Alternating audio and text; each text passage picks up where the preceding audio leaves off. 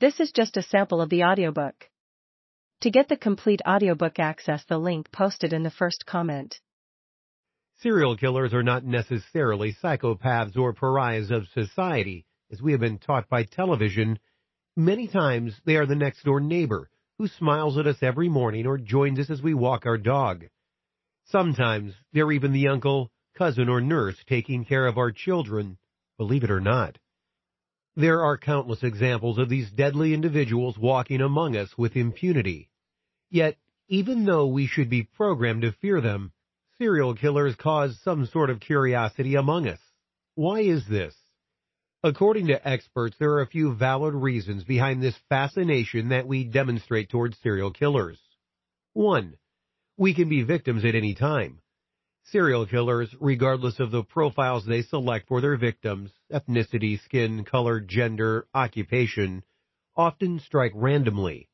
This leads many of us to feel that we're always at danger of being murdered by one of these deadly criminals. In fact, we may even know somebody who had a close encounter with one of these murderers. 2. They are human beings, just like us.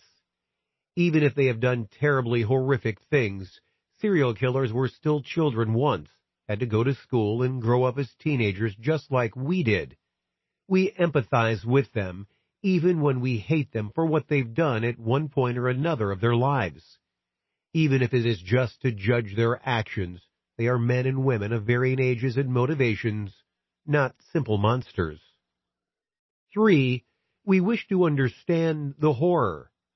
Regardless of whether we like serial killers or not, we consume content related to them because we want to know why and how they have done what they've done. We wish to place a human, logical reason behind the act of murdering dozens of victims, and it helps us to do so by reading books like this one, watching documentaries, and listening to interviews. It's a matter of curiosity, but also of learning. 4. It can help us stop or protect ourselves from them. The victims of serial killers were never voluntarily in the path of one of these dangerous individuals. Most of them were unaware of what they were facing until it was too late.